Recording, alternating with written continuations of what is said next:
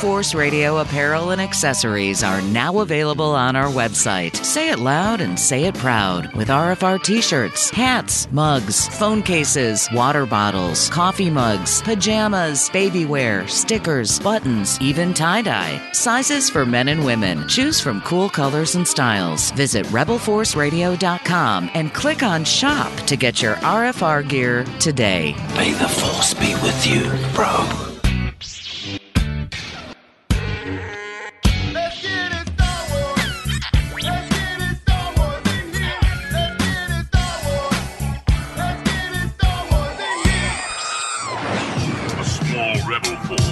Penetrated the shield and landed on Endor. This is where the fun begins. A long time ago, in a galaxy far, far away. This is Rebel Force Radio. Your source for the Force. Star Wars news and commentary. With Jason Swank and Jimmy Mack. I've seen Star Wars 500 times. Star Wars #1! This station is now the ultimate power in the universe. I suggest we use it. Now it's time for Rebel Force Radio. We would be honored if you would join us. All right, shut, everybody. Welcome back to Rebel Force Radio. Great to be with you. We are fresh, we are tanned, we are rested, we are relaxed after a little time off for the 4th of July holiday here in the States. Great to be back with all of you. Thank you for taking the time out to be with us this week's show for July 15th, 2021. And what a show it is. Coming up later on in the cantina, our good pal, filmmaker Kyle Newman going to be joining us, and we'll talk all things Star Wars, including Fanboys. And we solicited some questions from our Patreon members for Kyle specifically about Fanboys.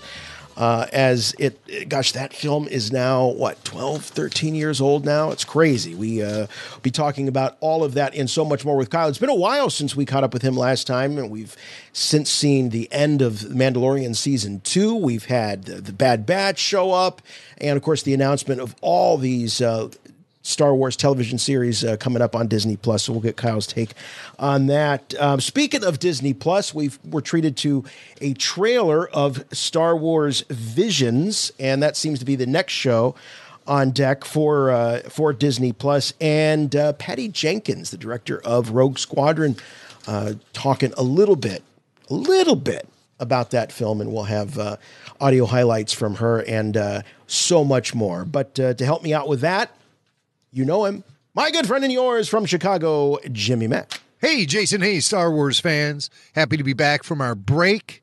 I was able to hang out with Dominic Pace, Gecko the Bounty Hunter from The Mandalorian. We spent some time this past weekend here in Chicago as he's on his small business tour.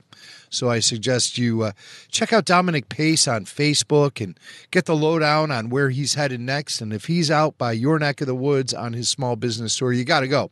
Because, we don't have Star Wars Celebration this summer. It's been postponed. It's been put off till next year.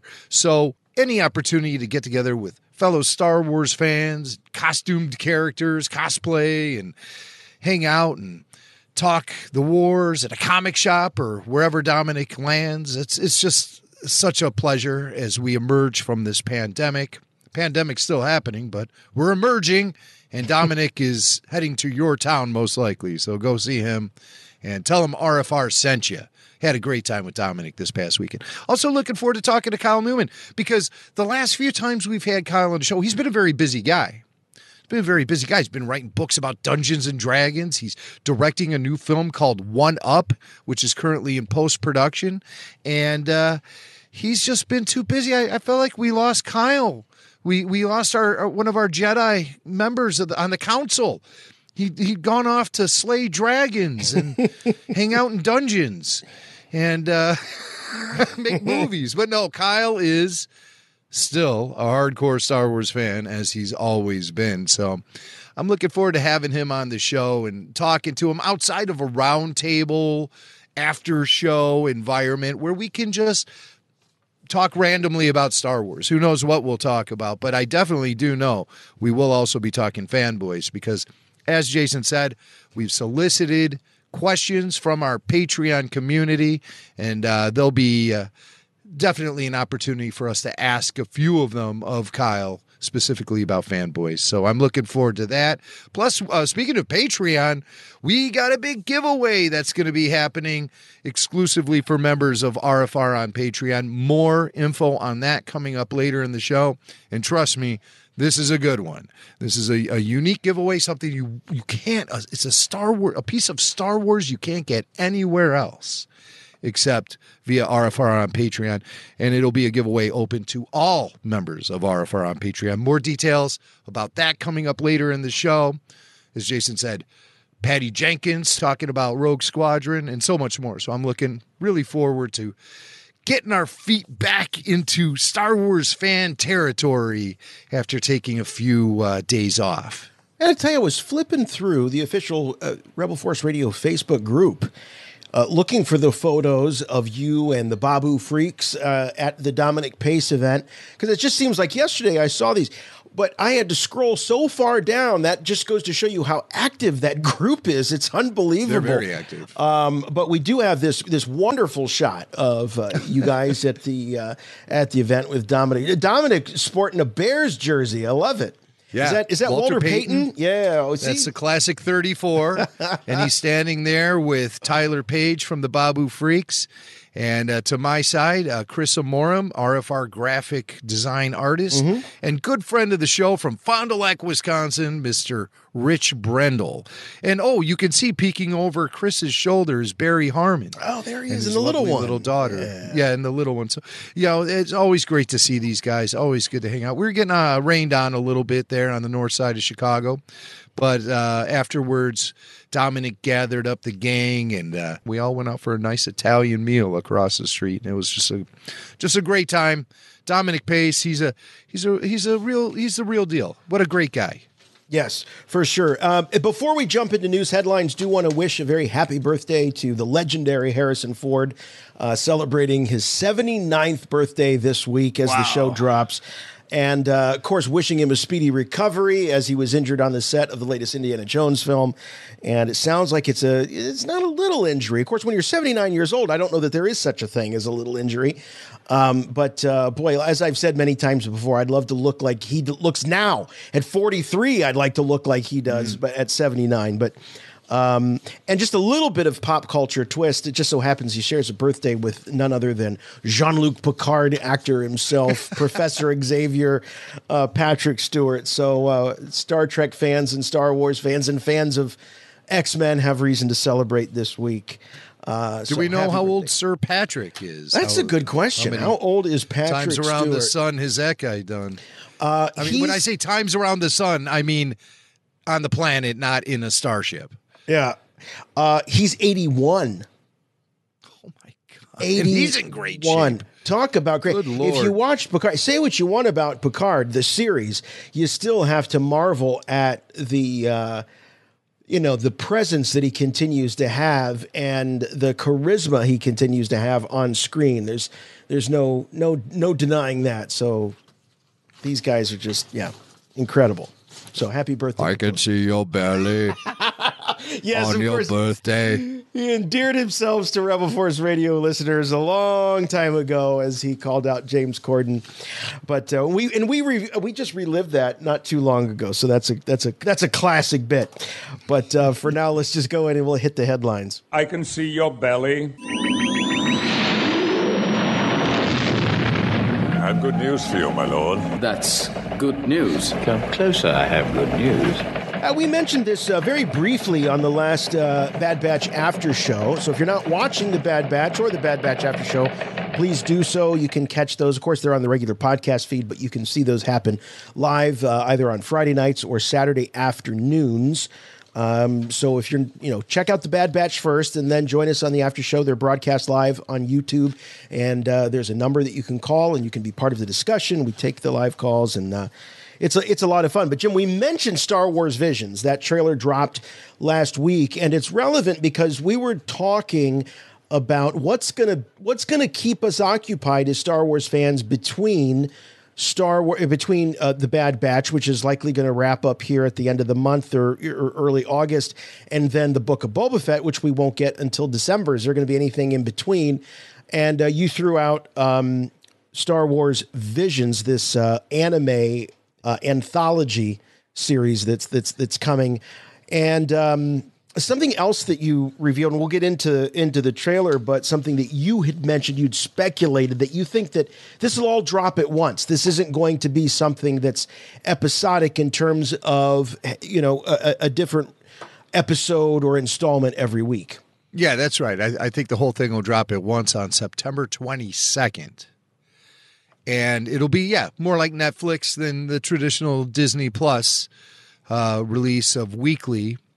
They've given us no indication that this will be weekly. That's why I look at it as a big content dump happening on the 22nd. And we'll get all these shorts. There are 1, 2, 3, 4, 5, 6, 7, 8, 9 different ones. And they're done by all of these different anime studios. And I'll be the first one, I'm not going to speak for Jason, but I think I probably can get away with saying that neither me or Mr. Swank are anime experts. And so we'll be looking at this presentation purely through a Star Wars lens. But we know that anime has lots of fans, especially young fans. Young fans of animation love anime. And I grew up on certain levels of anime myself. I mean, I remember the old G-Force, which to me was very Star Wars-esque of a show. And Voltron, of course. Those are a couple of things that I'm a little bit familiar with. I did not grow up in the Pokemon era and have very little connection to Pokemon, but I have seen it. And that's about as deep as I go. So you can tell I'm pretty much anime illiterate.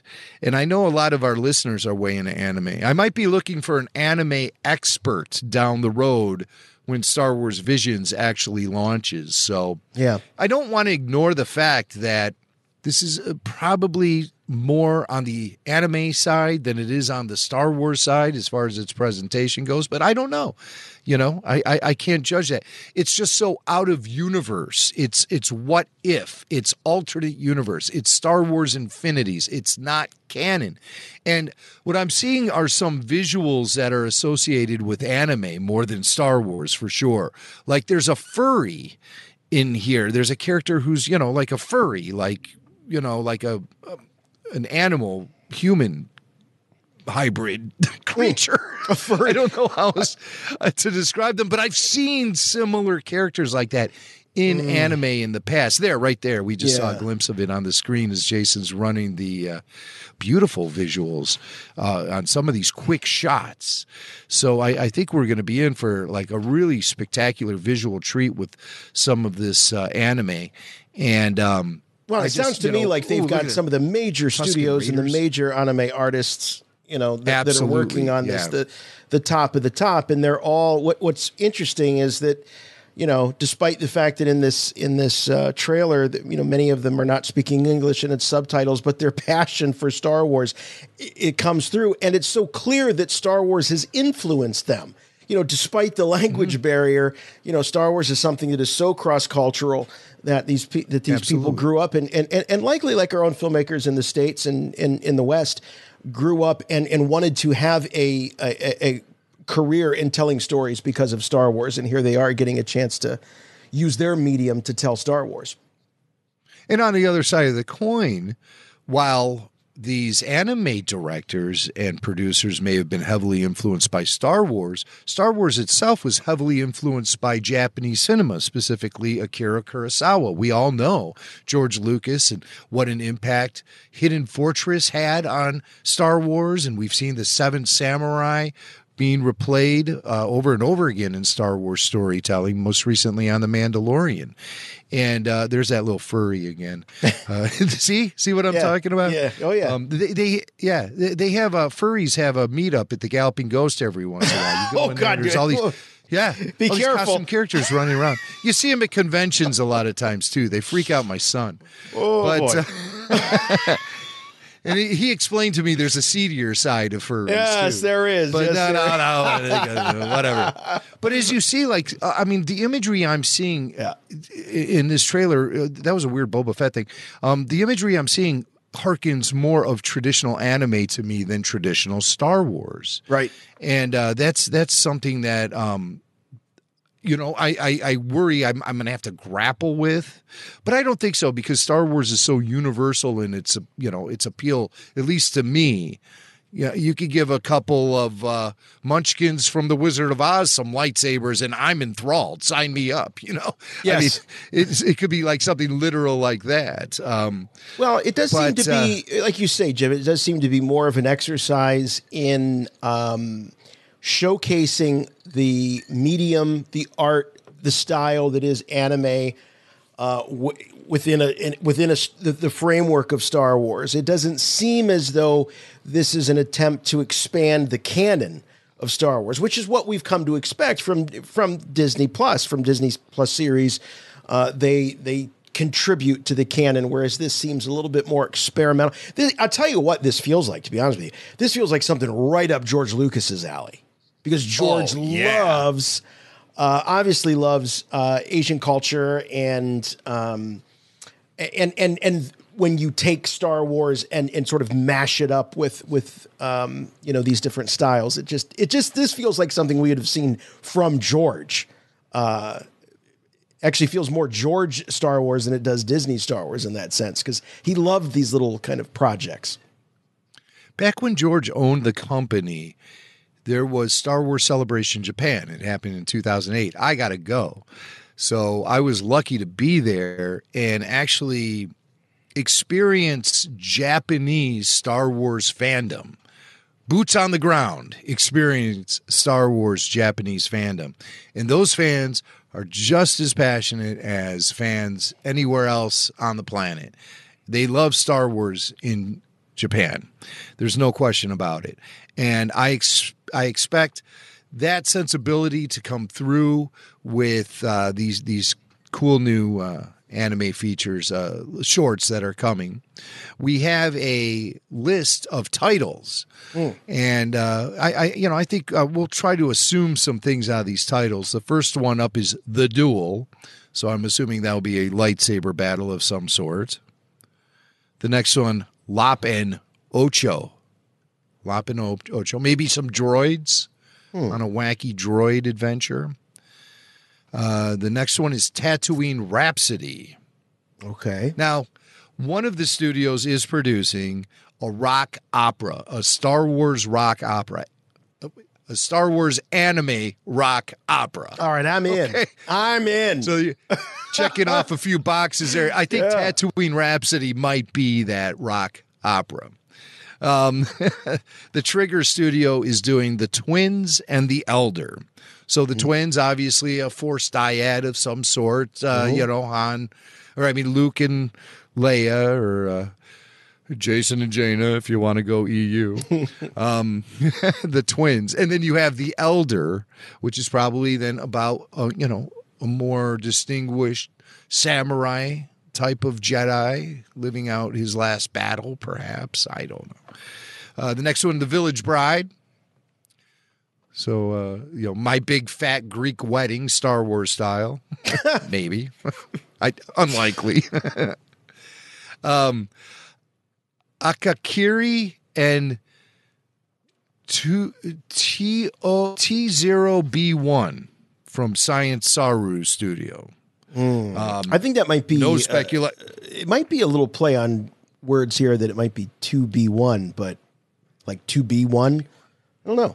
Oh, yeah, 2B1.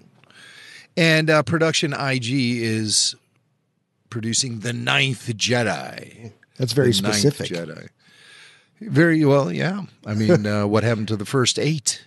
Is it, or is this like a 009 situation or something? Yeah. If I don't come back, 008 will replace me.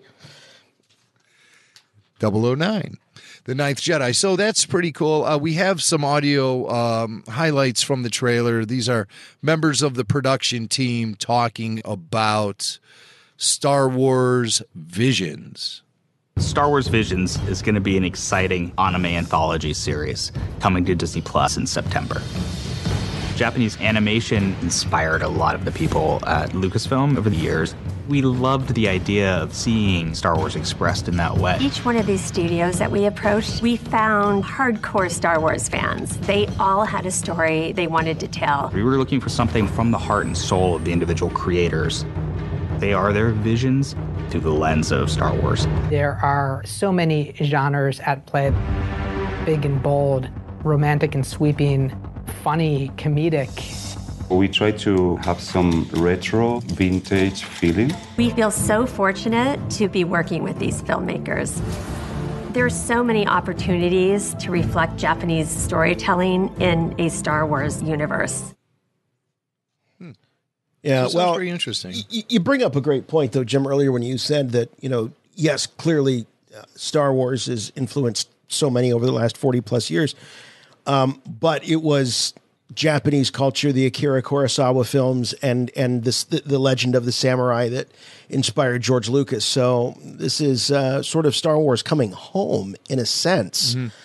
But if you're looking for the next installment in Star Wars canon or the unfolding saga, I don't think you're going to find it here. I think what you're going to find here is as you said, a real visual treat. A lot of exciting. Particularly if you're a fan of anime, you're going to love this. But more likely a one and done. Now, what I'm curious about is the format of the show itself. If it's going to be like somewhat documentary style, like you'll hear from the creators, and then it will show their short, and then they'll roll into the next one, or if it will be, just a series of shorts back to back to back to back. I'm curious as to what that format's going to be. We don't know. Well, I think it'll be click and play for each one. Interesting. Short. There may be a play all option, and that is if they do the content dump all in one day, a la Netflix. And that's really where I think they're going. They're never very clear about these kind of things. Lucasfilm always working in the shadows, these guys, and never really telling you everything you need to know. Because I don't think they want you to have any sort of preconceived notion going into the whole thing to begin with. And just, making a big point about hitting the platform on September 22nd. What you see might be a surprise. Might be one episode for all I know. Because that's unconfirmed stuff. Yeah. But I really think that's how it's going to be. It's just going to be a content dump, and you click and play. Just like you did with the shorts, like the Star Wars biome shorts or the Star Wars walkthroughs. Have you watched the biomes? Oh, yeah. See, I didn't, we didn't really talk about it here on the show, if at all. And a friend of mine had said, have you watched these? And I said, no, I haven't. And I've been spending a lot of my evenings out on my screened-in porch, and I've hung a screen. I have a projector, and I put those biomes on, and man, was that cool. Just the atmosphere, the sound effects, the music, the scenery. That was something that was it was a real treat. I didn't realize how cool it was. I didn't even really know what it was. And someone said, well, you should put that on. And they actually said to me that they loop it sometimes, or they wish that they wish there was a loop option because they just love the atmospheric elements of it. So that's very cool. But you're right. It may just be one of those big icons that you see on the Disney Plus home screen. You click on it, and then from there you can jump around from short to short to short. Yeah. I'd love to see if there was some narrative just in terms of hearing from the filmmakers themselves, because I think for those of us, particularly in the West, it might be helpful to have that context if they sort of, are able to tee it up. I need it teed up for me a little bit, I think. Sure. That may be a crawl, but you could also maybe think there's going to be a Disney Gallery special about Visions too. That might help you flesh out where these guys are coming from. Of course, there was a big announcement this week. Disney Gallery, there's going to be an episode at the end of August solely featured on the season finale with Luke Skywalker, that great season finale, The Rescue.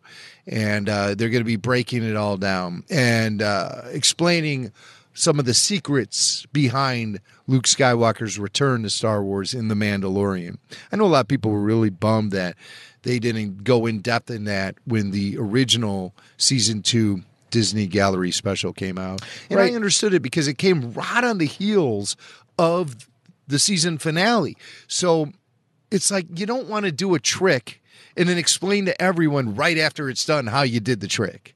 Let the magic hang out there for a little while. And it's hung out there long enough, so now we can start hearing some really juicy and cool behind-the-scenes stories about Luke Skywalker's return. So I'm looking forward to that. But maybe we'll get one for Visions.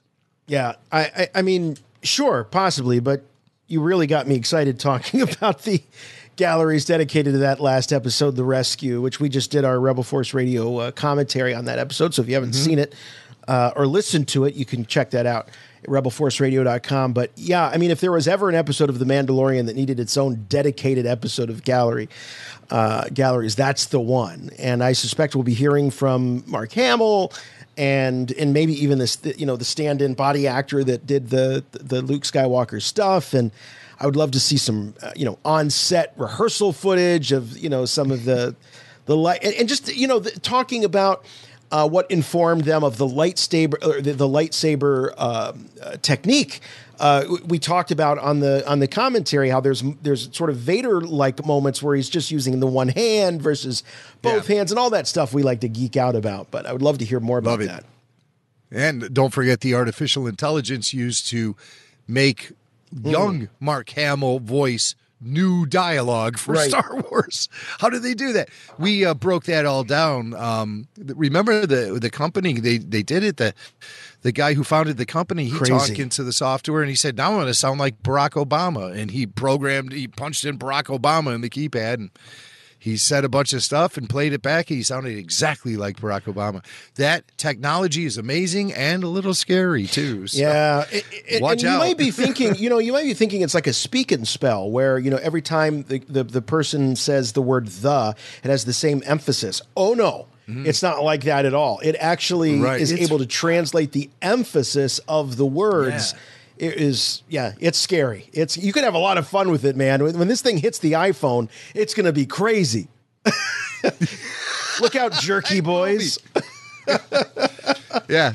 Swank will be calling himself at home. Oh, I will. How is this happening? It'll be me.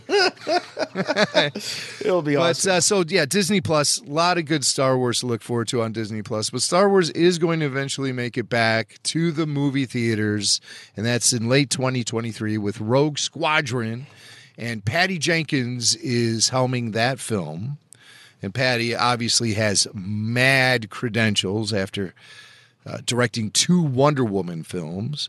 So she's not just some small indie filmmaker, quirky auteur that they're bringing in to suddenly be in charge of Star Wars. No, sir. Patty Jenkins definitely has the street cred and the experience to take on a major franchise and, legendary characters in legendary situations like Rogue Squadron. So she was out. I don't know what event she was at, but the AP they were talking to her, and she did reveal that despite the fact she has so many different things on her plate, like yet another Wonder Woman movie and more, she's definitely going to be shooting Rogue Squadron next. I'm in love with all 3 projects on my plate right now. I'm definitely doing Rogue Squadron next, and I'm excited to do Wonder Woman 3. And so, these are all, and Cleopatra is coming along great as well. And so we'll see how it works out. But, I may just never stop.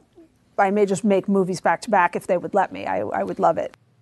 So she's a machine. Yeah, she's a man. machine. You can hear, just the absolute total dedication, in her voice to her craft. That's for sure. It's a rare breed that just wants to put out. Yes. And maybe there's more Star Wars in her future. We'll see how Rogue Squadron goes. I mean, that could turn into a sub-franchise for Star Wars, actually. Sort of like what they wanted to do with Solo. But obviously they couldn't because the box office was disappointing. Only made like $400 million or something. That's still disappointing. Yeah. I would argue that double that. Establishing new, quote unquote, new Star Wars characters for television where the cost of entry and the ability to sort of tell it on a weekly basis is one thing. The ease of which you're going to be able to create, establish new characters in the Star Wars universe to sustain a film franchise or a sub-franchise, that's another thing. And you've speculated that this is going to focus in the era of the sequel trilogy, perhaps just prior to the events of The Force Awakens. And or after. Or even after. Mm-hmm. When I think Rogue Squadron, I don't think that era. When I think of Rogue Squadron, I think of classic trilogy era. So we don't know where it's going to land. I don't think that's been confirmed, but no. You know why I insist on speculating that it's going to take place in the sequel era is because Kathleen Kennedy, when announcing the film was coming out, she said it's going to be a brand new era. You know, she used that terminology. So I was thinking maybe even beyond The Force Awakens. But then I kind of started second guessing myself when I heard Patty talk about what the source material is going to be for Rogue Squadron. And I really started to reconsider things a little bit. And you'll hear in this next cut, she discusses what some of that source material is going to be. I think the Michael Stackpole books and the video game and all of the Rogue Squadron books, I think they all have there's an incredible history that it's really important to honor, and yet it must be brought to a new age because we have to tell a new story with it. And so you're trying to blend the best of everything and make it the great fighter pilot movie, which I've always wanted to make as well. And so it's a big brew of things that you're trying to put together and still keep a very simple story. Wow. When I think the fighter pilot, classic World War II, I'm thinking of, stories like the Memphis Belle and things like that. It's not a small task that they're up against. She talks about it being a brew. There's a lot to throw in there because there is quite a legacy of those novels that focused on the Rogue Squadron. And I think one of the challenges is there's such a difference, I feel, and I could be wrong here, but feels like there's such a difference between movie-going audiences and the audiences watching their streaming television. And when you go see a Star Wars feature film, I feel like you go there for familiar characters, settings, concepts, ideas, and this feels to me like the better play would be something situated in that original trilogy era with some of those pilots. A la Rogue One. More Rogue One than Force Awakens. I agree 1,000%. Now, you have to keep in mind that the Michael Stackpole books, which were started, the X-Wing Squadron books, Rogue Squadron books, they were started by Stackpole, and Aaron Alston picked up those books and was writing them. This all happened mid to late 90s, Rogue Squadron and the X-Wing series. And they were primarily stories told following the events of Return of the Jedi, featuring the pilots of the New Republic era, sort of sweeping up whatever is left of the Empire throughout the galaxy. And it focused on specific pilots, of course, Wedge Antilles and his buddy Tycho Selchu, Wes Jansen. Remember Jansen from the good shot, Jansen. He's still hanging out with Wedge, and he's still making good shots. And so those guys, and Hobby, also another snowspeeder pilot from Empire Strikes Back, and then a bunch of really cool new characters. And it was just some great world building going on with both the Rogue Squadron book series and the comic book series that Dark Horse was putting out at that time too. I remember enjoying those very much, and fans sure enjoyed them so much that there was a rumor going around back in the day, back in the expanded universe era of the mid-90s, when there was a rumor going around that a live-action Saturday morning network show based on the X-Wing novels was going to be made. So when Kathleen Kennedy announced Rogue Squadron was coming this past December, I immediately thought back to those old rumors. And I thought, wow, it's actually happening. This is great. We're going to get Rogue Squadron. But then again, so sourcing the Stackpole books. But what are they sourcing them for? The history, to build upon the history, or the stories to mash them into a new thing? What are they actually going to be picking from these old books, these books that have been now deemed legends? Yeah. And don't, have really canon value. The other thing is she brings up, take that history and bring it to a new age. She specifically says that. So then here I go leaning back towards, this is going to be sequel era stuff. Right. And I really think that this is going to be sequel era stuff because of that. The Stackpole books, that's where they'll get their history and build off of that. Maybe even Dennis Lawson will be in the films as an elder statesman pilot who is coaching these new pilots, these new young pilots. That would be cool. I mean, I always come back to the fact that you need something to ground you. Particularly for film audiences, I think you need something to ground you. I mean, look at The Mandalorian. I mean, the costume itself grounds you in Star Wars. The Baby Yoda, the design of Baby Yoda grounds you in Star Wars. They went for very, very, whether or not that they are, whether or not they tie into majorly important canonical characters, they certainly have the iconography of majorly important or iconic characters, Boba Fett, Yoda, etc. So I feel as though this film or series of films, whatever it ends up being, would really benefit from that. Wedge Antilles, a bit of a deep cut, but still something that could ground the audience in Star Wars firmly.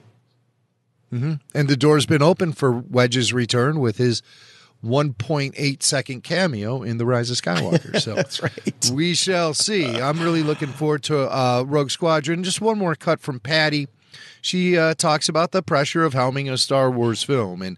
And what I hear from her in this response leads me to find confidence in her because she's had the experience. You're trying to bring the best of yourself and use it to make something beautiful that honors the legacy before you. But of course, it's a huge amount of pressure, and Wonder Woman was a huge amount of pressure as well. So, it's not a totally new feeling to me, but yeah, definitely nerve-wracking. Well, and it should be. She's taking it seriously, so yeah, it should be. She's taking it seriously. If it's not nerve-wracking, if it's a walk in the park, then right. I think we're going to expect some really bad Star Wars. Well, imagine if she said, "Well, it's just another popcorn movie." I don't know that I'd want her to say that. Exactly. Yeah. So, I think she's approaching it the right way. She talks about respecting the legacy and putting a fresh coat of paint on it. I like all that. So I like Patty Jenkins. I'm looking forward to Rogue Squadron, and I hope it's great. One thing, we got to hurry up because Kyle is waiting. Yes. But I just want to bring up something here. Very generous listener who shall remain anonymous because of his request. I'll just call him Mr. Zero. We met Mr. Zero several years ago at Star Wars Celebration Orlando in 2017, and he went to our kickoff bash. And before the live show started, we had a meet and greet with all the listeners, and this guy gave us a very generous gift, and I've been touched by it. It's one of the best things in my Star Wars collection, and I have it here with me. It is a hand-carved, hand-sculpted, hand-painted desktop statue of Zero the Hutt. Hello there. Yes, I'm Zero the Hutt, a senator in this neighborhood. All right. Well, and it's beautifully in scale with your 3 3/4 inch figures too. Yes, look at the craftsmanship, hand sculpted, hand painted, and just a perfect likeness. Hasbro could not do any better than this. Not at all. I mean, they couldn't even come close to doing work this great. And so this is given to us. Jason got one. I got one. Mr. Zero. Mr. Zero reached out to me recently at show@rebelforceradio.com, and he said, you guys have done so much helping me get through hard times in my life. He went on to tell me some personal details about some hardships he suffered through, and just the magic of Star Wars and the power of community that Rebel Force Radio provides really helped him get through some hard times. And so he wanted to show his appreciation for all Rebel Force Radio listeners, and he sent me a second Zero the Hutt that we are going to give away to a member of the RFR on Patreon community. And so this is going to be a giveaway open to all members of RFR on Patreon, whether you're RFR Insider all the way up to our top tier RFR VIP. Everyone's eligible. All you have to do is look for the post, which will be live by the time this show is in the ears of our Patreon supporters. You'll see a picture of Zero, and that's all you're going to see. And all you have to put underneath, you have to put a comment on the thread that says, I want to party with Zero the Hutt. When you do that, you'll be automatically entered into our drawing. We will pick a winner at random on future RFR. I haven't determined a deadline or anything. Let's take this to the end of the month. All right. Anyone who signs up for RFR on Patreon, or anybody who's already signed up, regardless of what tier, look for the photo of Zero the Hutt.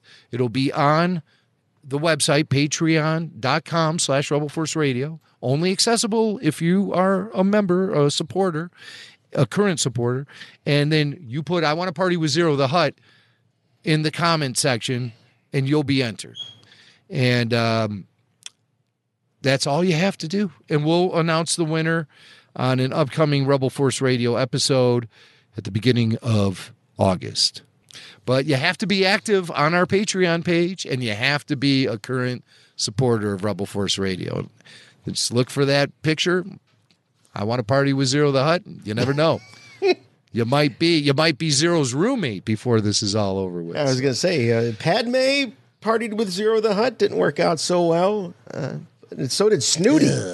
Snooty, you had to go there. You know, some of those scars are still wide open. Especially the blaster bolt she put into my chest.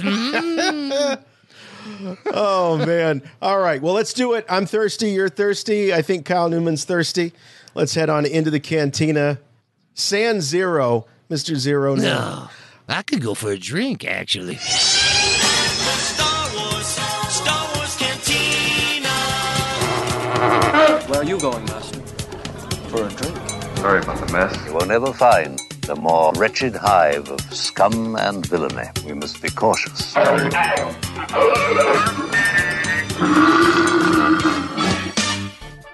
Okay, as we mentioned earlier, we got him in the cantina joining us. It's been a long time, but we got him in here.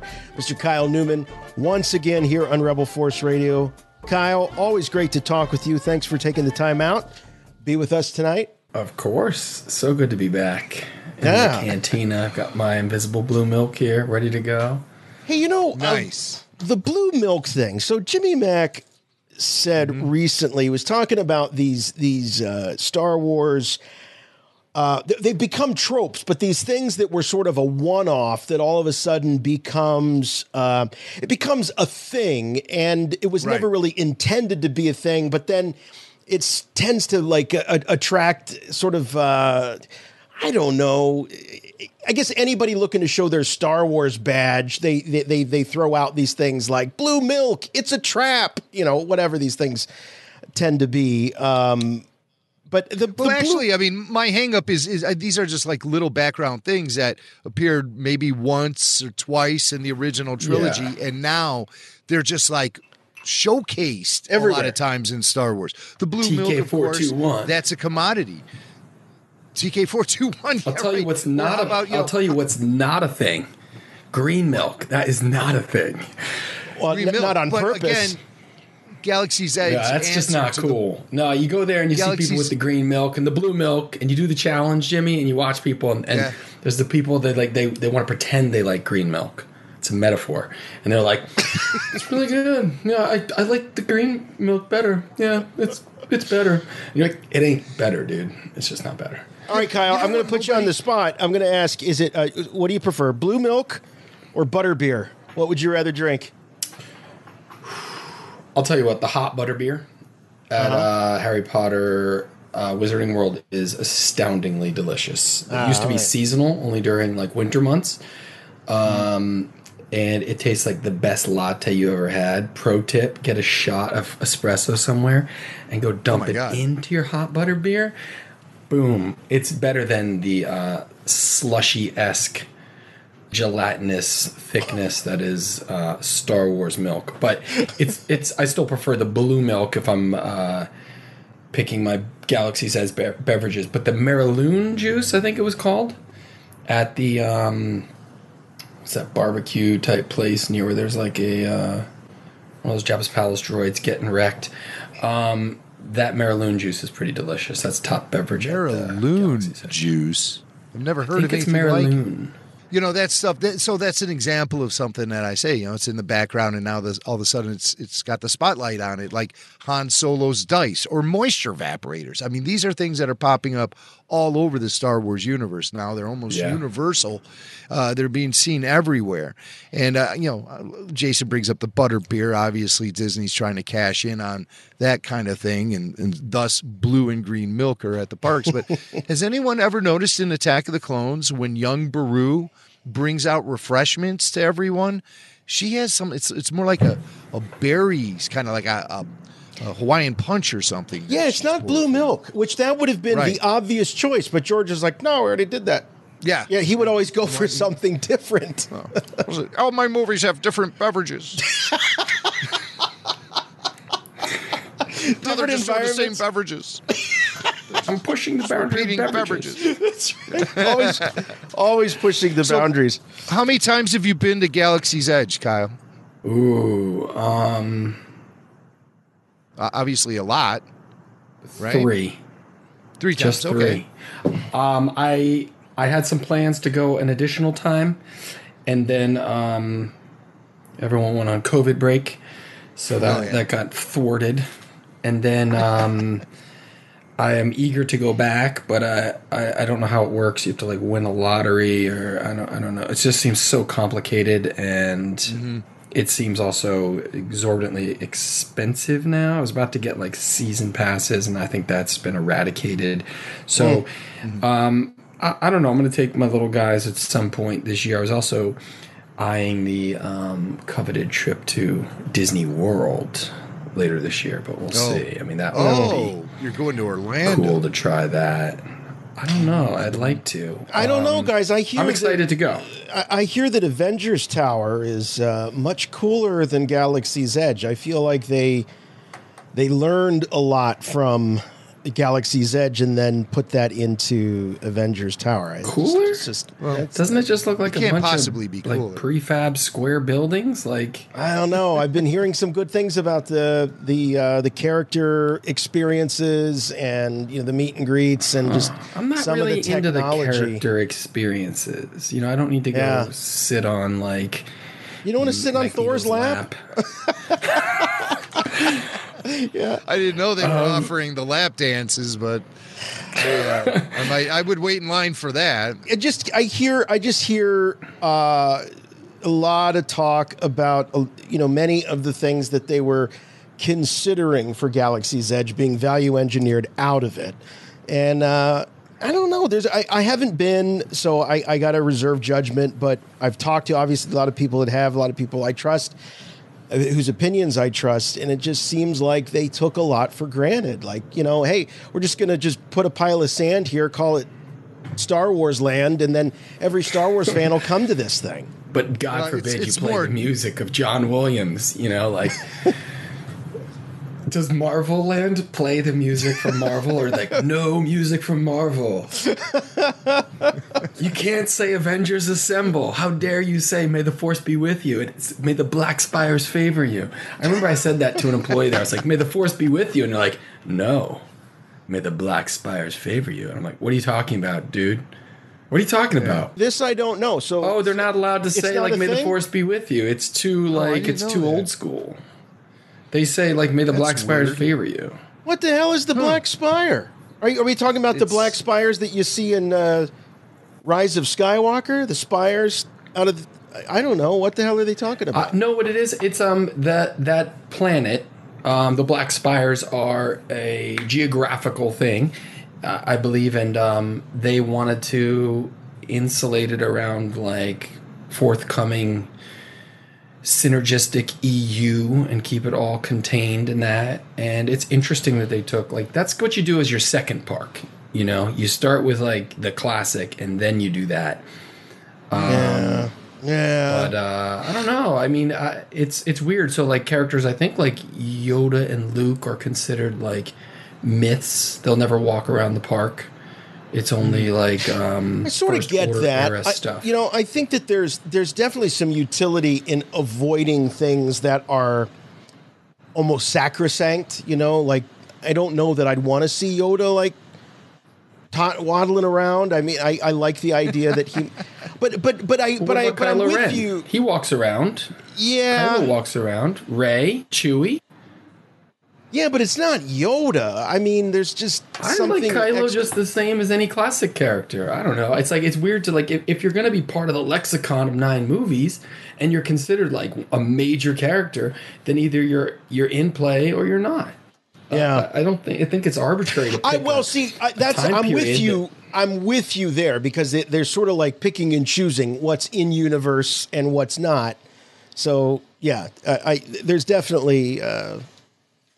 kind of make it up as you go along, I guess. I don't know what the logic is. They're trying to in every maintain case. the culture of this Batu and create it into something unique that can stand on its own and doesn't require you to be steeped in Star Wars knowledge. Or, even May the Force be with you. Maybe they just want to save that for Jedi. I don't know. But I believe there's when you build those lightsabers in the workshop, you hear these voices at one point. You hear Yoda. I'm pretty sure he says, May the Force be with you and things like that. And then you say, who's that? And they go, we have no idea. Give me your credit card. I don't know what that voice is. It's purely in your head. All right. Well, let's. So Galaxy's Edge. I haven't been. Jimmy's been there now twice. You've been there twice, or just the one time? Can't remember. Well, twice on one trip. Yeah. Twice on one trip. All right. But Kyle, you've not been to Florida. Just California. Not recently. I haven't been there, and I haven't been to the new ride. Had opened, I didn't get to go, and then it closed. So I haven't even been on that Rise of the Resistance, the latest ride. Mm-hmm. But I did watch a YouTube walkthroughs multiple times. So yeah, I know what it's all about. It looks incredibly impressive. It looks like it's going to be my favorite ride at the Disney parks. I didn't want to spoil the experience for me when I finally do get on that ride, but I might break down and watch the walkthrough. It's worth doing it. I mean, even if you watch like Star Tours on YouTube to see the different planets, it's still an experience to go sit there and ride it. It's just a different type of thing. It's just such a hassle so I think it's to get on that ride. And the parks aren't even at full capacity yet. Imagine what it's going to be like when they're at full capacity. It's insanity. They have to find. Well, that's what they're doing. They're taking great steps to like limit the season pass holders because they just don't want a lot of casual people just like loitering their Thursday evening at the park. They want to charge you every single time you enter, and they don't want people getting a good deal out of it. So.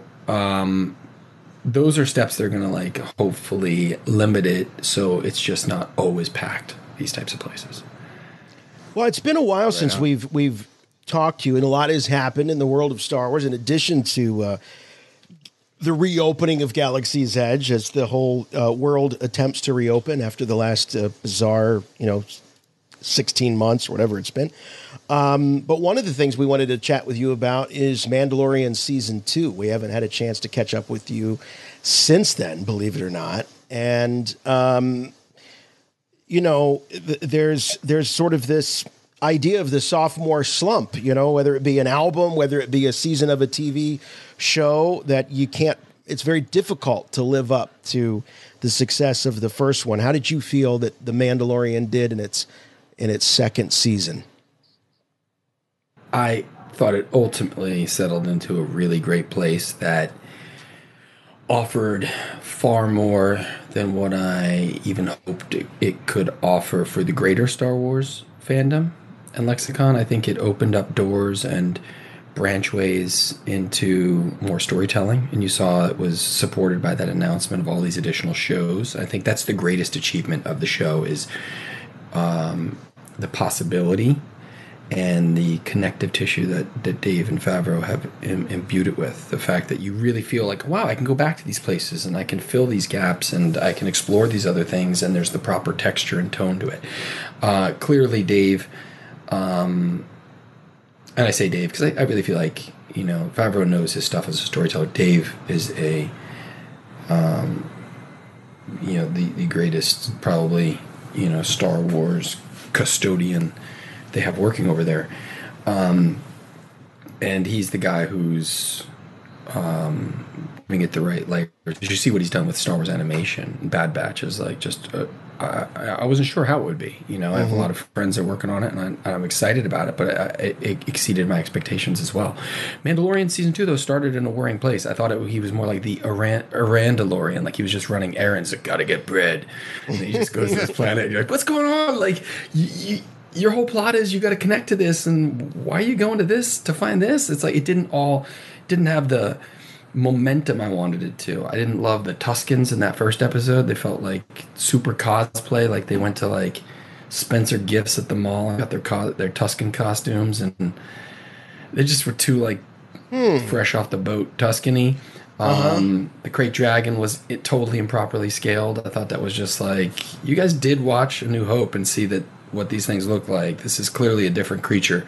You're saying it was out of scale compared to the skeleton that we see in A New Hope? It was also missing some legs. That skeleton didn't seem to have those, but I know there's been different interpretations of what a Krayt Dragon looks like, and there's been depictions on, old Topps cards and comic books and all these things. So, who knows what they really look like? That's all been EU until like they put it on screen. It just felt like it was like 4 times as big as I was imagining, and I get that. They probably just kept pushing the scale up. It still was cool. I loved it, but I felt like, at first it was like a lot of like, it felt like Quantum Leap. He's just jumping around doing stuff.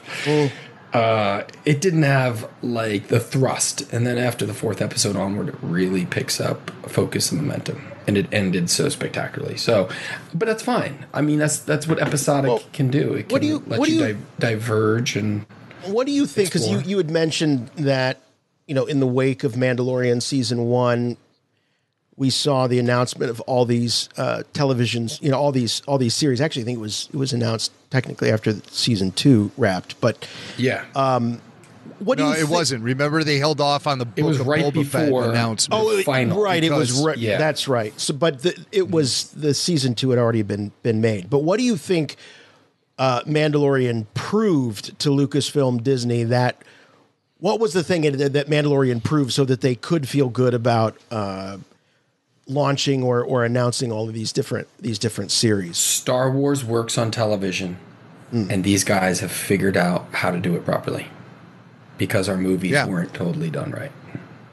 We need to be funneling people into this portal, and now we have the food to lure them there. You're seeing what they're doing successfully with Marvel. Those shows are... So I watch them all. They're a little hit or miss. At least they take some like nice swings, and they try cool things.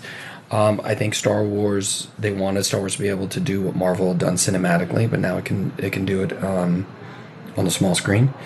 And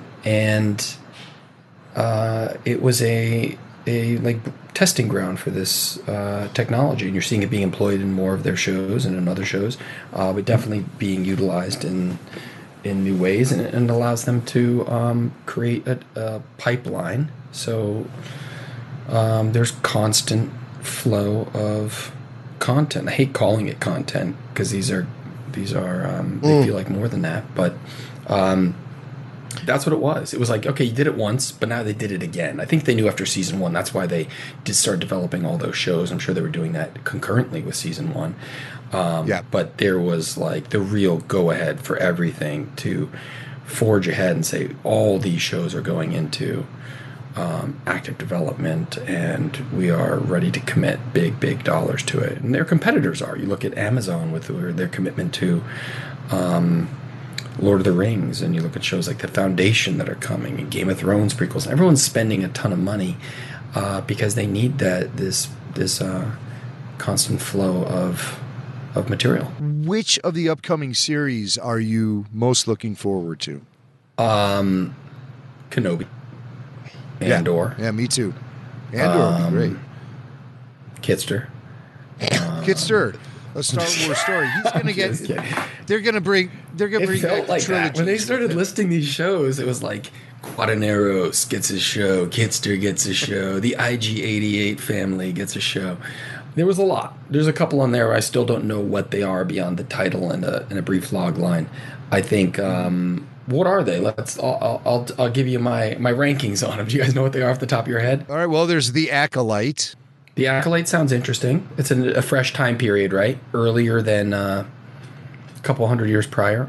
That is exciting if done correctly. Book of Boba Fett. Horrible title. It's cringeworthy. Hopefully they rename it in time. That's like... I don't think that's happening. That's not happening. It's terrible. No way is that it's happening. The Book of Boba Fett. What is that? Is he reading a book? What does it have to... Is that like a play off a Star Wars story? I don't know what that has to do with anything. It is weird. It's definitely, as our mutual friend Paul Bateman would say, off model for Star Wars titles. It is it's odd. I don't hate it. But it did strike me as straight. Oh, I don't love it. No, I don't love it. Do you want to see that on a vintage card when it says like an action figure, The Book of Boba Fett? I'd take just about anything on a vintage card. You would it's too. kind of gross. You know it. I'm sure the show is going to be cool. Yeah, but it's kind of a gross title. You just like, oh, fuck. Well, you know what? I was thinking something almost biblical. There's that you think about the books of the Bible, the apostles. This is the book of Boba Fett. Like the book of Eli, or they're trying to go for that. Yes, it's just not really applicable to that character. He's not like a... I agree. It's not... Like, the book of Obi-Wan Kenobi makes more sense than the book of Boba Fett. What about the book of Henry? The book of Henry. A little Colin Trevorrow shout out for book of Henry. Anyone? Book of Henry? I guess Lucasfilm would want to avoid anything having to do with Colin. But, right? He did a movie. Wasn't that the name of his movie? Book of Henry? It was like heavily panned. The Book of Jurassic World? Are you seeing like blockbusters named The Book of Fast 9? No. What are you doing? Well, yeah. Just get a better title. It's not a great title, but it has potential to... It looks cool. I mean, what did you think of the little teaser that we got at the end of season 2, where you got to see? It's exciting. I love the music. I love the setting. I think it's a cool pairing of those two characters. I like Boba Fett ascending to this position where he feels like he belongs. I like the fact that he's back and he probably has something to prove. I loved him in Mandalorian. I love seeing his ship. I know they've renamed his ship recently. It's now called Boba Fett. I don't think they haven't renamed it. I don't think it's a rename. It's a marketing thing where they're trying to suppress the usage of the word slave on a child's toy. And somebody pointed out to me that the Bad Batch Lego, it also said the Bad Batch ship as opposed to the Havoc Marauder, which is the name of their ship actually. I don't know. Let's see. I thought that episode was look, Rodriguez is an awesome director. Stylistically, it felt like it was a little. It didn't feel as Star Wars, the action, as I was used to, especially with the cleanness and crispness of the Mandalorian and the thoughtfulness of it. It just felt like the camera was put there and it was just moving for dynamic sake. And it was brief. I mean, I enjoyed the episode, but it didn't feel. I was like, it was a choice stylistically the way they photographed it. I don't know if the whole show is going to look like that. But well, the tone was a little different with it being shot on location there in California, as opposed to within the volume. So they lost a lot of that exotic Star Wars quality by just putting it on a California hillside and shooting with a bunch of stunt people. That's how the camera was used, and there's a lot of like canted angles and push-ins and in-your-face type stuff. The lens choices are totally different. It just was. I was just saying that to Swank a few minutes ago. I mean, the lenses they're using. What are these people out of their freaking minds using those lenses? No, see, this is the stuff I love having. Kyle is a pro, and that's why we're hearing that. Right. Yeah, I get it. George, like, there's a certain selection of lenses that he used when he made the original movies. There's a certain selection of lenses that Dave uses when he makes, like, Clone Wars. It's how they how a character feels in the frame. Yes. Right. So, George was sort of what do they call that, documentary style, where you didn't. It was more like you were watching the action than you were in the action, and that's what is popular these days, which is angles and setups where you feel like you're actually in it, and that's something that I think George wisely avoided. It helps it create that more fairy tale storybook unfolding of at least that's my own, Kyle, that's my layman's, I never went to film school kind of interpretation of it. But what do you guys think? And I don't think we've actually talked about this much on the show, but I'm just curious. So we can assume that Boba Fett hasn't had a lot of connection or communication with the inhabitants of Jabba's palace, and so we can assume that he hasn't seen these guys since he left, on the skiff with Luke Skywalker and company. So I'm just curious, like, what do you think is his? We're going to find out is sort of his beef. Why he just walks right in, kills Bib Fortuna, and sits on the throne and claims this place in the underworld. Are we going to find out something that he had going on with Jabba the Hutt? I mean, you think it'll connect to what we knew what was going on or behind the scenes of something in Return of the Jedi?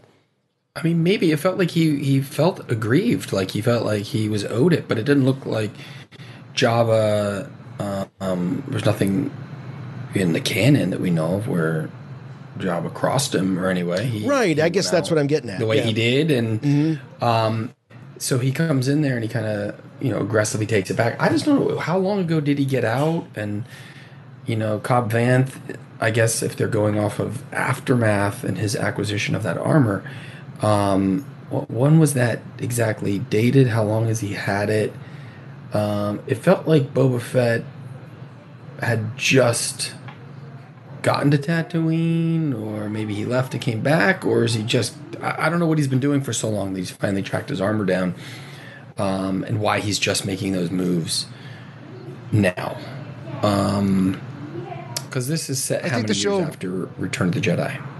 6 years. I think 5 years, 5 or 6 years. I think Cobb Vanth acquired the armor very shortly after the battle. After, right? Yeah, very shortly after, because recall, they show him dealing with those guys. Those guys raided the town when the Death Star blew up, and that's what forced him out into the desert, and then eventually on board that Jawa sandcrawler where he found the armor. And then, so that was within days of the Death Star being destroyed. But that armor was already in Jawa possession, which means Boba Fett gave up that armor, or got out of it pretty quickly, days after he fell in. Then did he sit down there? Do we have to fill this in with the Robot Chicken episode? No, I hope not. But so he's just been wandering around without his armor for 5 years. I don't know. It's interesting. Well, I think this was going to be featuring flashbacks to Boba Fett's escape from the pit, and then he probably has some sort of friction with Bib Fortuna afterwards. Maybe Fortuna shuts him out and doesn't let him have access to the palace or any of the underworld connections. And so do you think Omega is going to be in this? I'm sorry? You think Omega will feature? I don't. No. I Boba Fett's sister? Sister. I don't. You don't think she's going to be in it? I mean, you don't think there's that much synergy happening?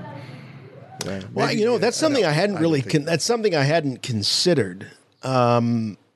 But I don't think they would want to box themselves in. I don't think they would necessarily want to write that far out in Omega's arc.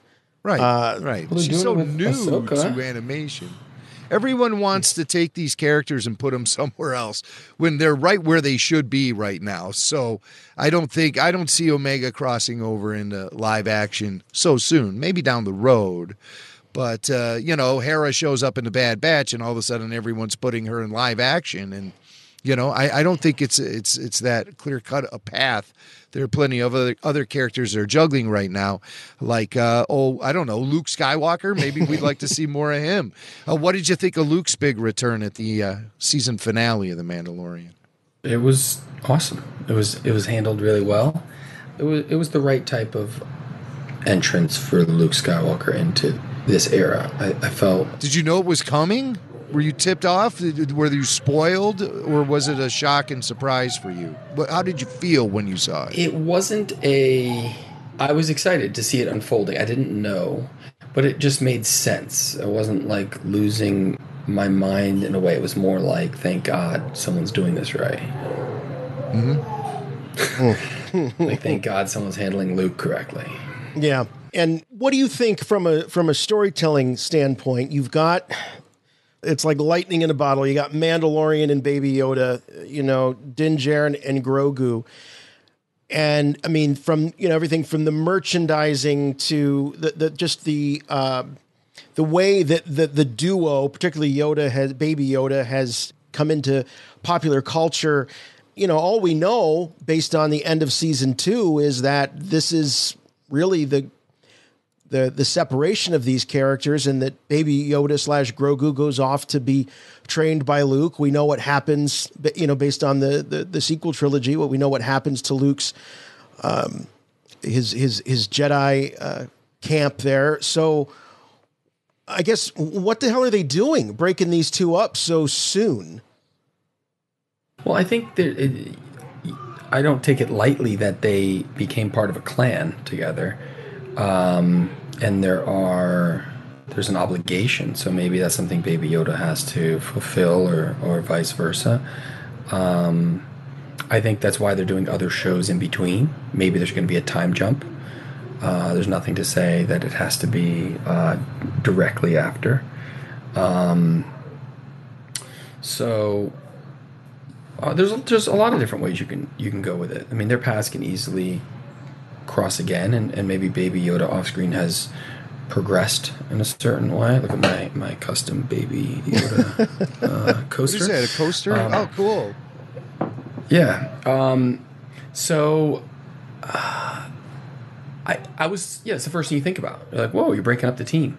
But how long can you do that, where he drives into town and he has someone babysit him, and he picks him back up? You got to open it up a little bit. So they're challenging both characters and doing so. I have a lot of I have challenging the narrative in a good way. I have mad respect for them to put the story above, I hate to say it, but the merchandising and because they could coast along for a couple of years doing this sort of adventure of the week with Baby Yoda doing a few cute things. I mean, we're all kids that grew up in the 70s and 80s. That was so formulaic of television back then. Bring in the cute kid and all that. So I have a lot of respect for them for making that choice. That was I look at it like they're walking away from money, in a sense. But for us as fans, what does that mean? We've speculated that it means that we're looking at a season of all things Mandalore and Mandalorian, reunification of the two factions of Mandalorians, perhaps the resettlement of Mandalore itself. Where would you like to see season 3 go? Well, here's a big thing to consider. All the good Star Wars titles have multiple meetings, right? The Mandalorian. How do we know that's Din Djarin? Maybe Yoda, maybe Grogu is the Mandalorian that they're talking about in the title. He becomes one, doesn't he? Is he part of the clan? Maybe it's more his story. I don't know. Where do I want to see it go? I like the universe slowly expanding. I feel like the show limits itself when the world gets too small. It doesn't need as many little references or inside things like we were talking about initially. Those little moments.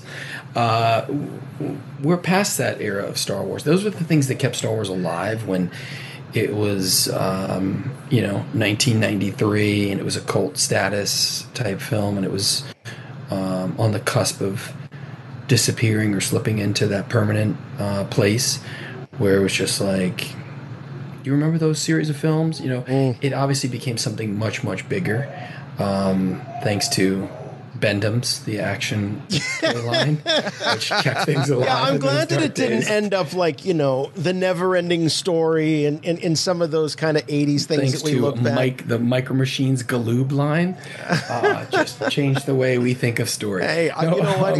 Those things kept Star Wars alive, man. The not micro just collection, like Angry Birds did for a few years. Remember Star Wars Angry Birds? How about the M&M guys? Anything. Oh my God.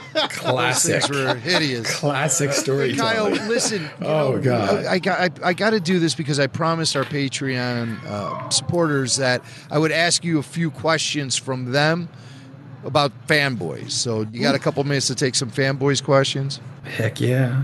Heck yeah. All right. Well, let's start with Andrew. Andrew asks, have you thought about what the guys would be up to around the sequel trilogy and how they'd react to it? Oh, yes. One thing we are trying to do is to do more stuff with Fanboys. So, that stuff we'll hopefully talk about more soon. What they would be up to, obviously, the world of fandom has it not just changed during the prequels, as the world expanded in the late 90s and early 2000s, franchises sprung up, geek culture became mainstream, and now it's to the point where it's almost gotten smaller. I feel like Star Wars has gotten, it's not that it's old hat, but it's become almost a niche thing again because it gets so specific. I think what the guys would be very divided, and honestly divided on it. I think there's people that would see the merits of the movies, the way I look at the sequel trilogy. I know there's a lot of people that now just want to auto-hate it, and I think there's still so many great things in the sequel trilogy that I absolutely love. There's the characters that would be, like Hutch would probably be like, man, like, some people say the prequels ruined my childhood. He'd be like, The Last Jedi ruined my adulthood. That's probably what he would be like. And, he would speak to, 60% of Star Wars fans. Like, there's a lot of people that probably be like, yeah, Hutch, I go Hutch, I'm a Hutch. There's a lot of people that be like, you know what? Star Wars needed that change, and that'd be more, maybe Windows would be more analytical and positing a theory that, like, you can be reductive and subversive and subvert expectation without purpose. Why not? Just do it. A lot of people I love that love Last Jedi, they like chaos. They don't like Star Wars. Like, I don't like Star Wars anyway. That movie was great because it was just like, screw all that crap. It's a stupid franchise. That's why they love it. Well, that's who you really want to impress with your installment into one of the most beloved franchises in the world. Let's go after the people that don't like Hutch would be like the kind of guy that's like, let me get this straight. Hutch Han Solo is someone who like sold his medal for some booze and like on top of booze, her dad and an estranged husband, like who referred to being a scoundrel and swindling his way through life, like only get killed by his own son. Like he'd be pissed, you know? He'd be like, you took the greatest hero of like the galactic civil war and he became a coward off screen and he ran away and then he did it to the other coolest character. He'd probably be pretty pissed. So would he be driving an Avengers mobile?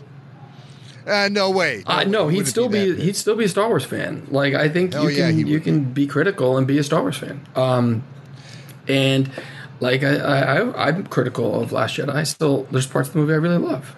There's I like the end. To like the sequel trilogy. You know, you have to say there are certain things in it that are what they are. So I've just grown to accept it.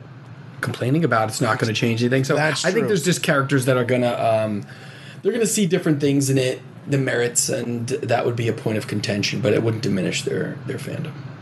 All right, here's a question from Jeff, who says, was it always your intention for Seth Rogen to play 3 different roles in Fanboys, or was it just a spur-of-the-moment thing?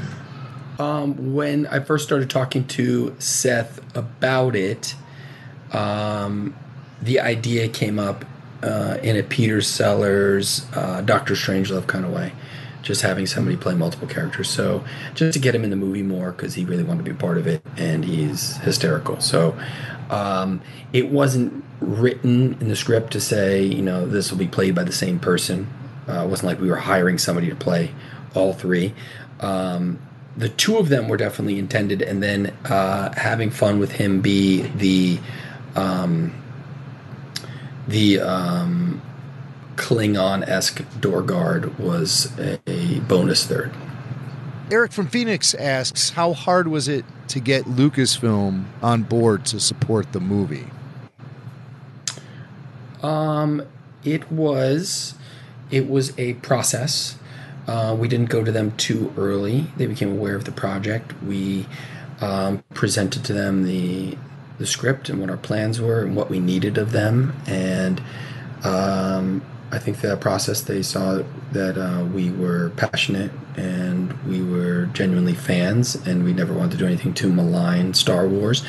And ultimately George had a conversation with one of our producers and gave him the blessing to do so, provided that the movie always remained in a place where it wasn't disparaging towards his creation. I mean, poking fun is one thing, but slandering or criticizing it at the expense is something else. So he's been such a fan of parody. I mean, George has sought out parody.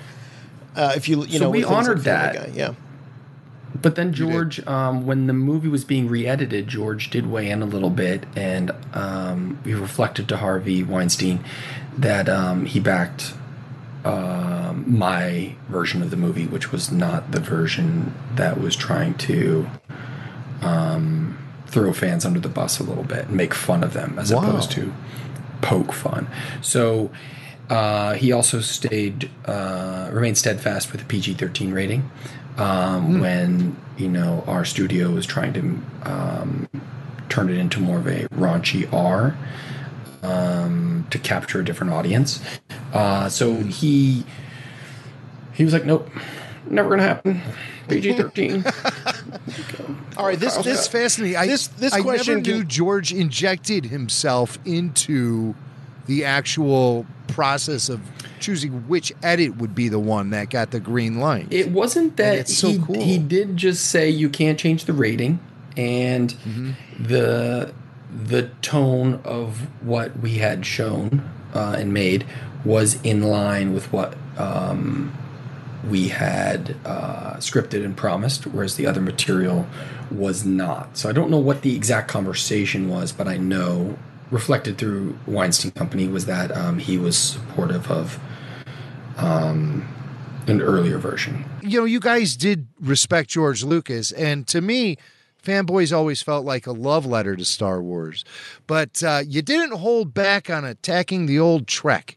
And everything from the Khan statue to the battle between the Starwoids and the Trekkies. It was hilarious. And Tony was wondering if you still think that there is that strong divide in fandom these days between the Trekkers and the Star Wars fans. First of all, regarding Trek, I am a Trek fan. We had an agreement or in a verbal thing with Viacom that was to use Trek on screen, and we these costumes and everything, and it was going to be a fun Trek thing. And then about 9 days before the movie, we were supposed to shoot that, they pulled out and reneged on all that stuff. Viacom, the whores at Viacom. Thus, the rewriting to savage them because they really screwed us. And, Seth had a lot of fun with that and wanted to go further with it. And so Star Trek got that end of the stick because the parent company didn't want to have fun, and they kind of screwed us, reneged. So they got what was due. But look, Khan has a giant member running down his thigh, which is sculpted there in bronze. And C. Schultz, he even kisses him on the lips. That's great. Star Trek became like the adversarial thing for the sake of that narrative. The rivalry, I think, it's been neutered by the fact that there's just so much more now. Yes, right. They're so not the only two at the party. Yeah, exactly. It was used to be, Star Wars, Star Trek, Farscape, Babylon 5, and maybe Stargate. And you're like, and then there was a those couple are like charity throw-ins there. Space 1999. They're like, oh, that's a great show. You're like, get out of here. So yeah, it's a different time. There's obviously, you look at what's on television now, and you've got like a new Marvel show every month, and you've got like incredible IP being brought to the big screen at the highest possible quality, and then you see what Star Trek's doing, and it's not even like, I don't know. I tried watching one of those new shows. It's hard. They're dropping F-bombs in Star Trek. No, is that what's happening? I got through most of the first season, and I just wasn't compelled to keep going. It wasn't awful; it just wasn't compelling, and I don't know what else is. I don't know what they're doing on the cinematic level. I just feel like it's been left behind, so I don't think there's that rivalry. But you know what? The other day, like, I was in Canada for a while, and the best thing about Canada is they have a channel that just plays Star Trek. I don't know what else they have up there in Canada, but there's this channel, and all the time I'd be in my crummy hotel, and every day it'd be like, Mondays are OT Trek, original Trek, and Tuesdays are Next Generation, and there was Deep Space Wednesdays, and so that's all I would watch at night, and I loved it. And I was like, where's that channel here? I could lose myself for months if that was on here. You'd find me months later. I know, it's great, but there's nothing like that happening with Trek right now. It's all it's the old stuff that's really the torchbearer. So I don't feel like it's kept up with Star Wars in a viable or relevant way. But I have a strong affinity for the old stuff, and it doesn't diminish the quality. Well, it's hitting 55 years. Star Trek, all this stuff wouldn't exist. I mean, Star Trek was like the first great, after Twilight Zone, the first great like episodic, sci-fi fantasy thing on television that had like really captured imagination the way it did. So everybody owes something to Star Trek, and they always will. Well, those are nice sentiments, but I still say, get off our land! Trekkers. All right. I don't always. I always keep it honest. I am a Star Trek fan honest too. Opinions, Jimmy.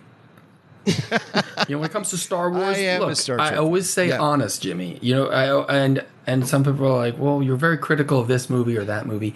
And since I've been coming on your show, how long has it been now? Like 14, 15 years? A long time. I have always kept it honest, whether it's reviewing Clone Wars episodes, and I am friends with the people that make this stuff. And I'll say this wasn't my favorite episode, or this was what I would have done differently.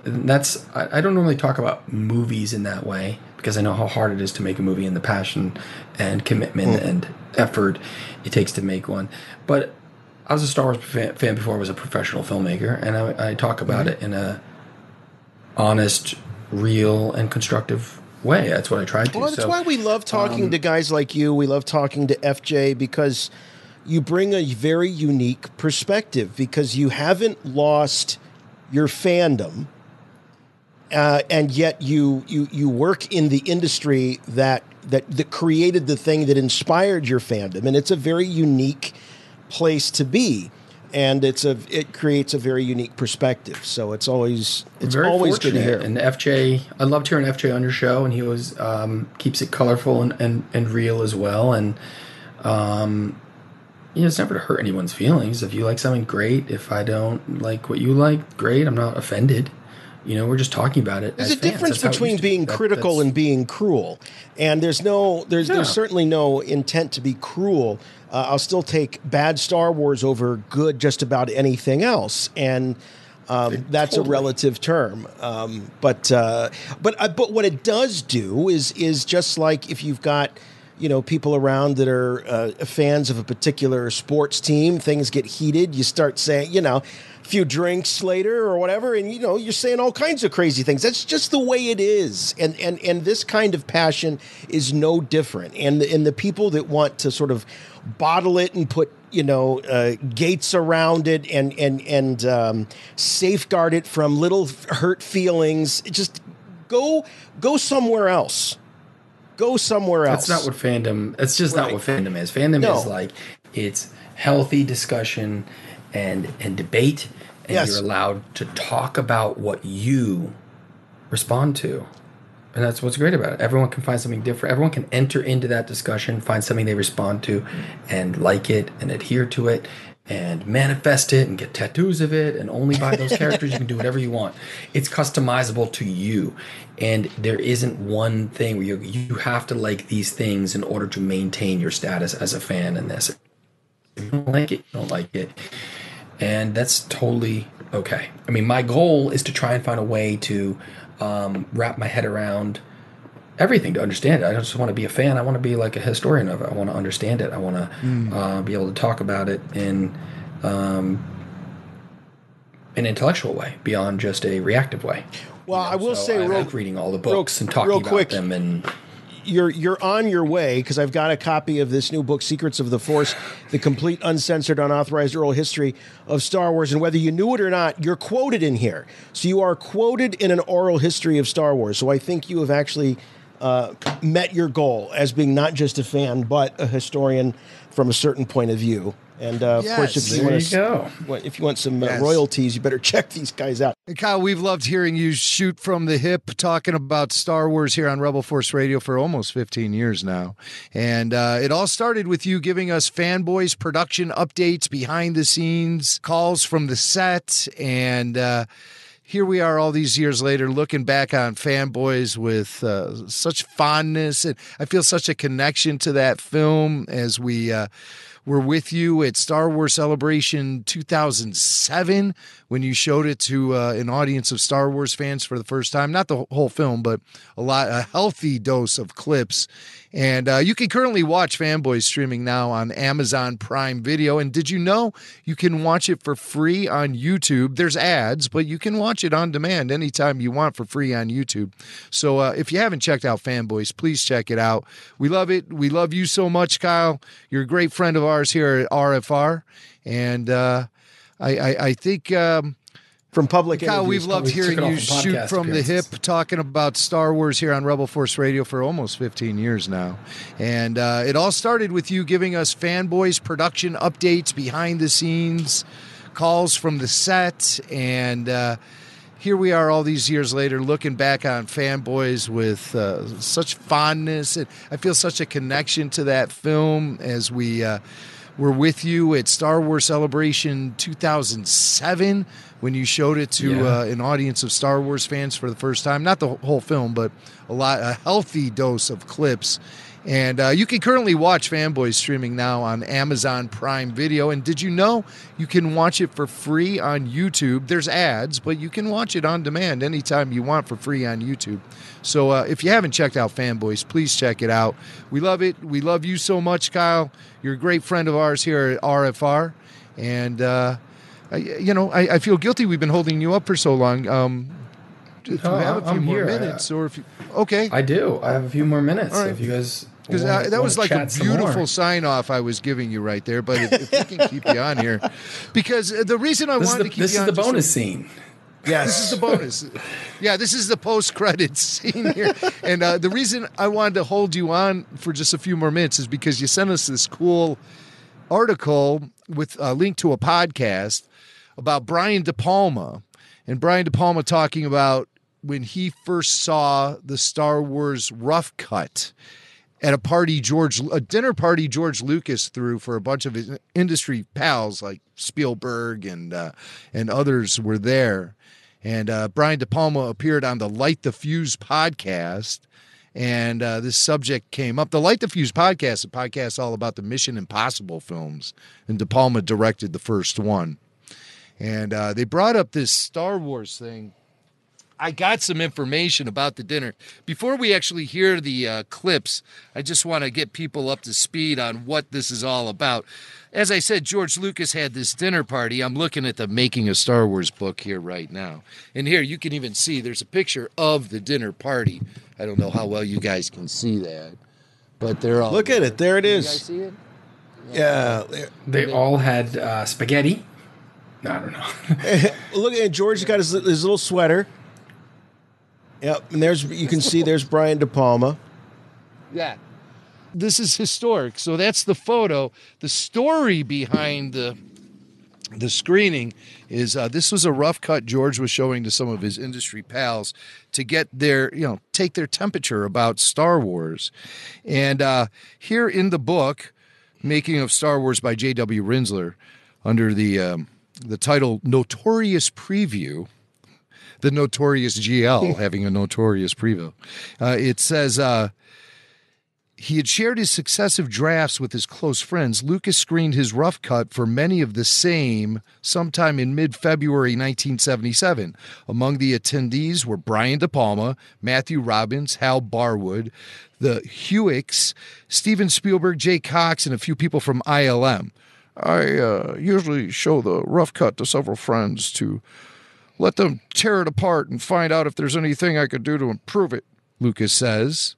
Only Brian, as is his nature, said anything really negative about it. So De Palma has this reputation as being this guy, the only one of George Lucas's friends who really crapped all over Star Wars when he saw the rough cut. This is George Lucas recounting the dinner party, okay? Steven said, "This is the greatest movie I've ever seen, and it's going to make $100 million. The Hewicks were dubious. They were worried about it and me. But Brian was saying, what's all this force shit? Where's all the blood when they shoot people? You know, Brian, that's the way he is. He does that to everybody. He's very caustic." That sounds like a fun dinner party. So there's De Palma. So the guys from the Light the Fuse podcast asked De Palma about this situation. And De Palma, he spins it. He said, it says it's not exactly like that. He wasn't totally negative about it. So here's his first cut where he's talking about seeing George Lucas's Star Wars rough cut for the first time. Frame me as the guy that says the worst thing that drives everybody crazy. But if you're going to show me something, I'm going to tell you what I think about it. Why am I there unless I'm going to give an honest appraisal of what I've seen?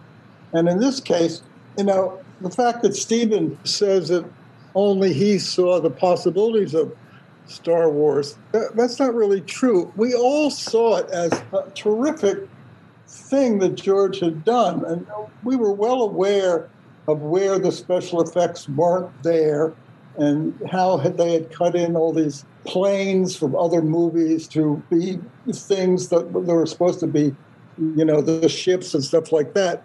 But I did make a joke about the Force. That's true. Yeah. What's all this Force? You know what? Kyle, have you ever been in a situation where you showed a rough cut of your film to someone and they were a little negative? All the time, and that's what you want as a filmmaker. So I'm going through that process right now. I'm locking picture on my new movie, and from about 3 weeks in the edit bay onward, which is very premature. A lot of peers wait a lot longer to show people. I start bringing people in and showing them the movie, because the more I watch it, the more I get a feel for it, the more I see how people respond to it, and how they interact with the material gives me a better understanding of not what's in my head or what I hope to do, but what really exists that I'm editing. So what George is doing here is something that's very healthy and normal. It sounds like he's actually doing it late in the game. This said it was a mid-February dinner, and the movie came out in May. Right. So it's not a lot of time to do it. You can't reshoot. It's purely he's looking for editorial feedback. He's looking for pacing. He's looking for clarity. Rise of Skywalker had a lot of could be looking for compliments editing, too. Rewriting. You watch the movie, people give feedback, and you're like, this isn't working, or change this, make this dialogue off screen, and you can collapse these parts together, and you can, or maybe you need someone to say off screen something to really hit home this is happening, like that material. FJ was talking about the scenes with Han and Leia in Force Awakens. A lot of that was all off-screen dialogue, and you do that editorial. That stuff you can do when you can't reshoot after you've reshot, and you still have to like accentuate and really hit home a story point or an emotion. So that's what George is looking to do in this screening. What you do as a filmmaker, you're sitting down and you're hoping everyone's going to, it's awesome, I love it. If you just did this one little thing, you're hoping for that type of simple feedback. And so it is challenging when you have somebody like De Palma, but you want those people to come in and say, your crawl sucks. It's cheap. Rewrite it, reprint it. But it sucks. And that sounds like he, more in what he said is he did have a big hand in rewriting the opening crawl of Star Wars. Yeah, we got that clip actually. Jason, why don't you fire that off? Here's De Palma talking about his specific hang-ups about the Force, and he does get into a little bit of the crawl here and explains his contributions to that. I just thought the idea of the Force is like, the Force, I would say. But I've kept repeating it, it doesn't seem like a great name for this kind of spiritual guidance, the Force. So needless to say, I had a lot to say about the Force, which obviously I was terribly wrong about. But the other thing was that no one knew what was, the movie starts in chapter 3. We're in a world nobody's ever knows anything about. He's got all these funny names for people. And I said, George, you've got to set this up somehow like those crawls in the Flash Gordon movies where but George had that idea, but it was all gobbledygook, basically. So I and Jay Cox went over the crawl and basically rewrote it. There you go. Just like Kyle was saying. Interesting. I had no idea that Brian De Palma helped write that opening crawl. I heard that story for a little bit about De Palma. Just something in the film I'm doing right now, I put a tiny crawl. I wouldn't say it's like Star Wars, but it's more like, Blade Runner with some text at the beginning. And a couple of really great filmmakers, won the biggest Emmy last year, and another guy, produced The Force Awakens, comes in and they gave me a little bit of feedback, and they're like, you know what, for the uninitiated, just say this, just say it out front. And it wasn't something that was scripted or planned, but you put it there and suddenly it changes the way people feel about the rest of the movie. And so I can see the importance of George's crawl in this movie, because it sets the entire tone. It's your launch, it's your first shot, really. I mean, you're seeing words floating into space, and how they're written and how efficient they are changes the way the rest of the material is going to be perceived forever. So, wait, that's true. They are so he simplified it for George in a way, because you look at the Phantom Menace crawl and people criticize that, and maybe that needed another pass or an edit. But I think that's just part of the process, and part of the filmmaking process. It's not like painting, which I do. Like, you make that for yourself. You're making a movie. You want to know how people experience it in a room or a community, and how they react to it and how they interpret it. And that's just part of that connection you get with cinema. And so I love screening it for people. So George, that's what I do. You invite your filmmaker friends in. You're like, all right, there's no visual effects. Like, here he had dogfight stuff in it. My movie, I have 980 missing visual effects. People have to come in and watch it, and they're like, imagine what's on screen that all these characters are reacting to. And if you're doing your job right, I'm sure George was doing with his cut at that late stage, people are reacting to Han and Luke's reactions to blowing up ships in the dogfights, or what's happening kinetically in that battle at the Death Star. Like, you see the VFX, but you haven't mapped in all the exterior shots of the motion track ships, but you cut to the interiors and you've got the pilots, and then does it work on a pace level? Does it work on a thrilling action level, even if the effect isn't right? So I'm sure they could all see the potential of Star Wars, that there was something magical here, but you want people to come in and kick your movie in the ass like De Palma did. And thankfully he did, because he probably made Star Wars a better movie, because Brian De Palma sat in the room and bitched and was like, George, do better. And you get lazy. Not even that you get lazy, you get complacent. You're used to seeing your movie 100 times. You want someone to come in fresh, like, you don't need that. That whole little thing there, 30 seconds, this character saying this to this character, who cares? Cut it. You think, oh, wow, I don't need it. Okay, you're right. Oh my God, So, or sometimes you've got stuff that you think you don't need. And you come in and someone's like, no, you actually need this, but you need to go just push that thought a little farther, and suddenly you're like, oh, this unlocks all these other things. So that process of having trusted friends and filmmakers, thankfully, George had like the greatest group maybe ever assembled coming in to watch his films, helped birth Star Wars as what it was, because he had these great minds coming together, rooting for him as friends, saying, I want your movie to be great. You're not going to watch someone's movie to like make it worse.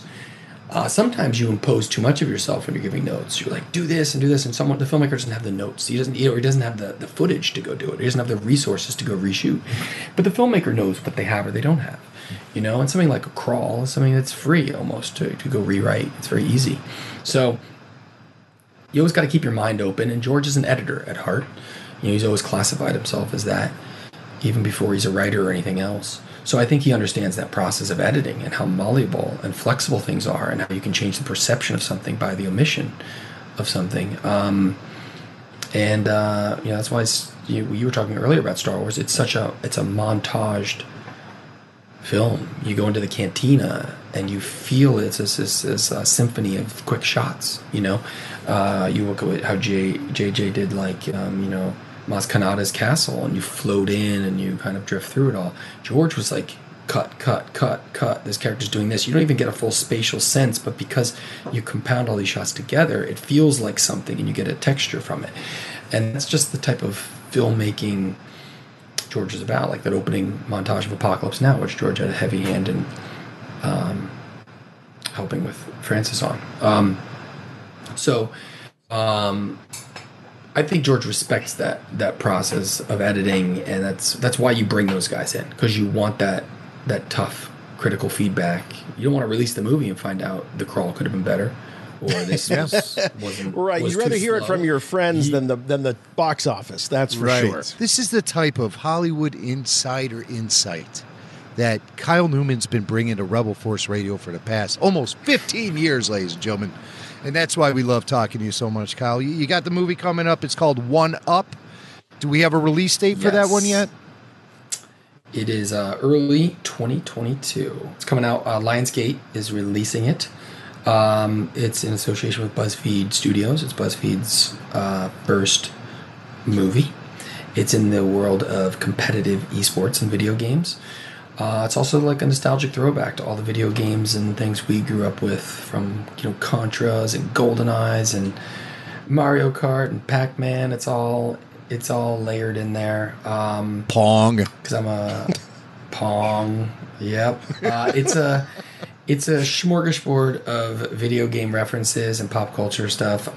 It's about a group of girls who form a collegiate esports team, kind of like, you know, A League of Their Own or Pitch Perfect, and take on a patriarchal system that really doesn't have a lot of room for them. Well, I'm pretty proud of it because it's an empowering thing. It's just about how anybody, no matter what, who you are, where you're from, what you look like, you can game, you know, and there shouldn't be gatekeepers preventing you from doing that. And it should be inspirational for people to get out there and game. And if you haven't gamed in a while, hopefully it gets you back wanting to get in front of a console or an arcade system or even on your phone and getting back into it. But it's a very fun and funny movie, and I'm super, super proud of it. So I can't wait till it comes out. Well, please come back. That's what I've been doing all pandemic. Yes. Yeah, this has been my pandemic project. Well, I shot during the height of pandemic in Toronto, and you know, now things are opening back up again, and you know, it's been good. That's when I was, just as it was time for me to show the movie to people to get some feedback, was when things started to open up again. So it was all timed out well. Well, perfect. Your timing is impeccable. Best of luck. And Yes. yeah, so please come back and talk to us when the movie is ready to be seen, and we'll look forward to that very much. Always good to talk to you, Kyle. It's called The Book of One Up. So I renamed it. I just wanted it to be as cool as possible. Yeah. All right. That's Take care, great. buddy, and all the love to the family. Thank you very much. Yes. All right. Love you guys. Be See good. ya. Thanks again. Anytime. What'll it be, fellas? How much for the phaser gun? For the phaser gun? Sorry, Garfunkel. We don't hawk Trek here. Well then, Slim, if you don't sell the Trek, then why do you have a phaser gun in the case? We keep this one here to suss out Trekkie bitches like yourselves and tell them to get the hell off of our land. So get the hell off of our land. Get the hell off of our land! Get the hell out of here! Now! Get out of here, you Kirk-loving Spock suckers! Rebel Force Radio.